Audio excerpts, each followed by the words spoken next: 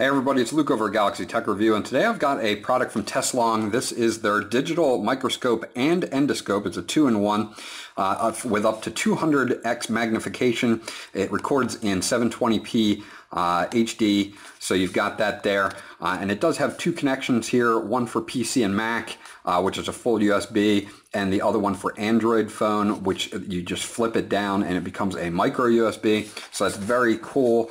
I don't have a Mac to test this on. I did test it on PC, and I will show you a demonstration on Android, but I do not have a Mac to test it on. The model number on here is MS100. The magnification is 10 to 200x. So you will have, depending on how far away you get, it also has a focal range of 10 millimeters to 500 millimeters, so you can get further away and get a good picture. Resolution is 1280 by 720, so that HD resolution there. USB and micro USB for the port. So let's open it up and show you how it comes packaged. Here is the endoscope itself, and I've kind of got it just all in here. I'll set that to the side, these to the side, and the stand to the side so that we have that. And they give you a manual here. This will basically cover, the adapters that you can use on this. If you're, say, taking pictures of something like your arm or something like that, or a spot where you want to have focused light, they give you a couple of these extenders here that will go over, and then you'll put that area over. Say I wanted to take a picture of my palm or something like that. All the LEDs on the end of the endoscope will actually focus right onto that spot, so you can get specific spots if you need to. They give you a right angle mirror as well, so that you can add that to it as well. Now they've got a nice stand here. It's made out of metal. This is a metal stand, very secure, and it will take the endoscope in this side here. And as you can see, you've got 6 LED lights around the outside of the lens. It's IP67 waterproof, so you've got that. And then here is your focus ring to allow you to focus on whatever subject that you need to. You have an inline box here for your brightness on those LEDs, and you can turn it all the way off or all the way bright, depending on how much light you may need.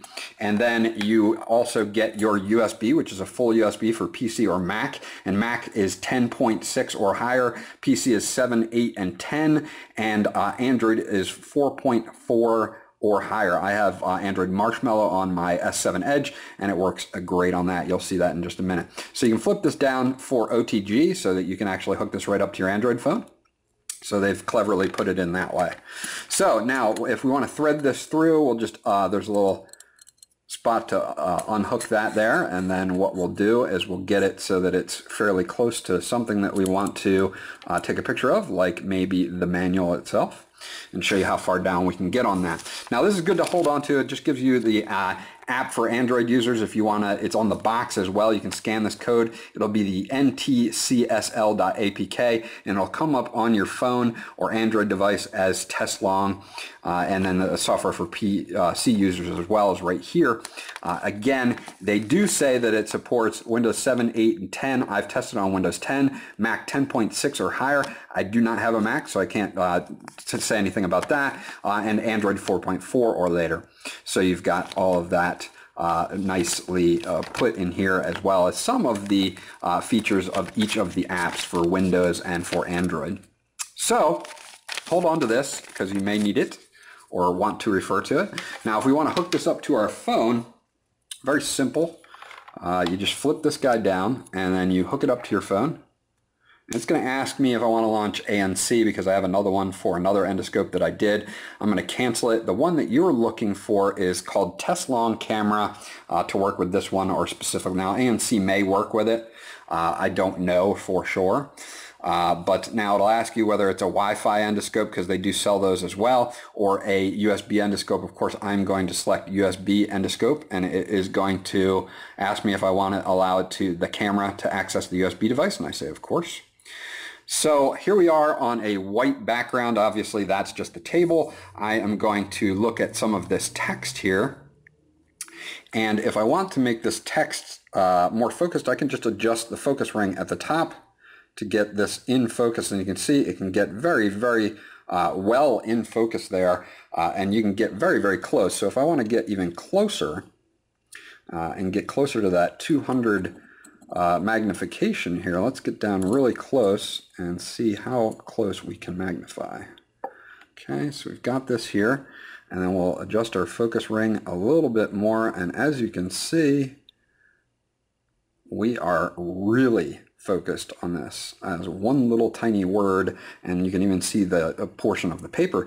So if I want to take a picture of it, I can just snap a quick picture. If I want to take a video of whatever I'm looking at, I've got that there.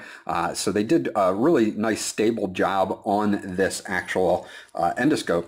And as you can see, you can get in really, really super close. I can see the fibers in the paper.